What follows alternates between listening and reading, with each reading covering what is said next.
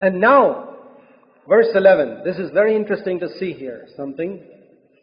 This is the first time that God looks at a man and says, "You are cursed."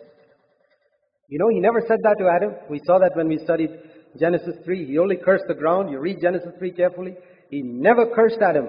But for the first time now he looks at a human being and he says, "You are cursed because of the wrong attitude that you had towards your brother and because you killed him." What does it say in 1 John 3? Let's turn back to that. This is the message, verse 11, which you have heard from the beginning, that we should love one another, not as Cain, who was of the evil one. To whom is that exhortation given? Is it an exhortation given to unbelievers? You unbelievers, don't be like Cain. Is John writing to unbelievers? No. My little children, you born again children of God, you can become like Cain if you're not careful. That's the meaning of this exhortation. And if I don't see seriously that all that we are speaking about Cain is not referring to some ungodly Jew or some unbeliever, but to me, if I don't see that in the volume of the book, it's a warning for me, then I'm in great danger.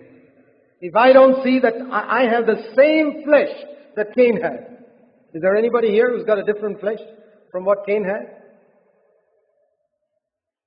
That's why the warning comes, not like Cain. My dear brothers and sisters, don't be like Cain. That's John's exhortation. Who was of the evil one and slew his brother. Why? Because he didn't have victory over sin and his brother had victory over sin. That's basically the reason. That's what it says there. The person who doesn't have victory over sin is upset with the brother who has victory over sin. And we see that even today. Religious people who don't believe in victory over sin are upset with their brothers who are righteous, who believe in victory over sin. Who are they following, such religious people? Okay? Do not marvel, my brethren, verse 13, when these so-called Christians, worldly people hate you. But we know we have passed out of death into life because we hate nobody. We love the brethren. He who does not love his brother abides in the same death that Cain was living in. And God spoke to Cain and said, "You are cursed from the ground which has opened its mouth to receive your brother's blood from your hand. And when you cultivate the ground, it shall no longer yield its strength to you. You shall be a vagrant and a wanderer on the earth." Yeah. And what does Cain say to all that? He said, to the Lord, "My punishment is too great to bear." He doesn't say my sin is too great. He's not bothered about that. My punishment is too great. He still doesn't have any consciousness of the greatness of his sin, even after all this. Only my punishment. And that is the language of people who go to hell, burning in hell like the rich man who went to hell. The words they say is, "My punishment is too great to bear." It is too great to bear in hell. But do they think of their sin? No. What does that teach us? That when I am more afraid of the punishment of sin than of sin itself, I'm not really holy. I'm just like Cain. Cain was also afraid of the punishment. Oh, if I do this, God may punish me. That's bad. Punishment is bad. I don't want it. But the sin itself, I'd like to do it. If only I could avoid the punishment. There's no holiness there, my brothers and sisters. The language which says, "My punishment is too great to bear," is not the language of a godly person. It's the language of an ungodly child of the devil. And he says, Lord, you have driven me. He doesn't even call him Lord. Thou hast driven me this day from the face of the ground, and from thy face I shall be hidden. I shall be a vagrant and a wanderer on the earth, and it will come about that whoever finds me will kill me. So what is the Lord's punishment for him? There will be no fruitfulness in your life. Verse 12. When you cultivate the ground, nothing will come. There will be no stability in your life. You will be a wanderer. And that is the spiritual condition of all those who have a loose attitude towards sin. We can apply that spiritually. When a person's attitude towards his brother is not right, when a person's attitude towards sin is not right, there's no fruitfulness in his life. He works, he comes to the meetings, he does this, he does that. The ground yields nothing. 10 years of cultivation yield nothing. And he's a wanderer. There's no stability in his life. Because the man doesn't take sin seriously. Just comes to the meetings. I'm sure Cain would have come to the meetings if he were living in Bangalore. He may have even come to CFC. Sure. Why not? I think the religious type, he may have come here and sat here. But there'd be no stability in his life. No spiritual stability. No spiritual fruitfulness. The ground yields nothing. Wanderers, wandering around, drifting. No growth, no stability, no fruitfulness.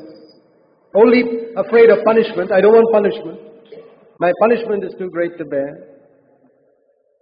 God's face hidden, verse 14. From thy face I shall be hidden. It says in verse 16, he went out from the presence of the Lord. And that is what hell is. Hell means to be forsaken by God, out of God's presence. That's what Jesus suffered for 3 hours on the cross. Hell. And Cain began to experience it right there. When he says, it'll come about that whoever finds me will kill me. There are so many. There are 40, 50,000 people on the earth already. Any of them may kill me now. So the Lord said to him, see God's mercy. Even to a man like Cain, who has rejected him, we see something of the fantastic mercy of God. Therefore, if anybody kills Cain, vengeance will be taken on him sevenfold. Mercy. In God's judgment, there is mercy. And the Lord appointed a sign, set a mark on Cain, lest anyone finding him should kill him. And I want you to see here, brothers and sisters, I said that Cain and Abel were a picture of these two religions. One, the true religion that Jesus brought, and the other, the false religion, which is a perversion of the truth. We can say the origin of Jerusalem and Babylon is here in Genesis 4. Babylon is a religious system, and Cain was a religious man. And the Jewish religion in the time of Jesus was thoroughly Babylonian spiritually. It was like Cain. That's why, as I said, they were jealous of Jesus, and like Cain killed Abel, they killed Jesus. And what was the result? Like God cursed Cain, God cursed the Jews. That's the symbolic meaning of Jesus cursing the fig tree. He cursed the Jews, and what happened? For 2,000 years, like we read in verse 12, the Jews have been wanderers on the face of the earth, never able to live in any country for 2,000 years. And whoever saw the Jew wanted to kill him. It's not so much in the 20th century, except with Hitler, who killed 6 million of them. But it has really been true in history that the Jew has been hounded to death, just like Cain. But the Lord has put a mark on the Jew, like He put a mark on Cain. There was mercy. So that where people have killed the Jews, vengeance has been taken on them sevenfold. On Hitler, on Haman, and all the others. And that's just in passing to see how all this is pictured there in Cain and Abel. in the religion of the Jews and the religion of Jesus.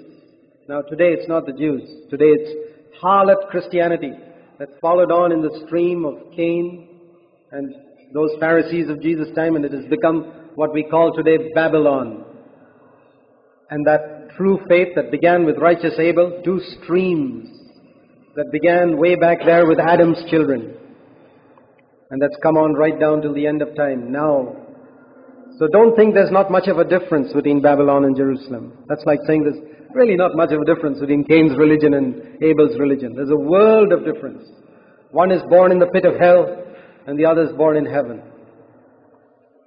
And we know that there's a warning to those who live in Jerusalem in the Epistle of John. Don't be like Cain. Be careful that you never allow even a small seed of such an attitude towards another brother. Even in seed form. You may never kill. None of us will ever kill. But the seed. God sees the anger. He says, why are you angry? You aren't a murderer yet. But why are you upset? Why are you upset with that brother? Why have you got all those thoughts in your heart against that brother right now? Why have you got all those thoughts in your heart against that sister right now? If you can hear God there and judge yourself there, at that point, we can save ourselves from Babylon. Otherwise, we can sit here and be a part of that religious system that Cain started. May God save us.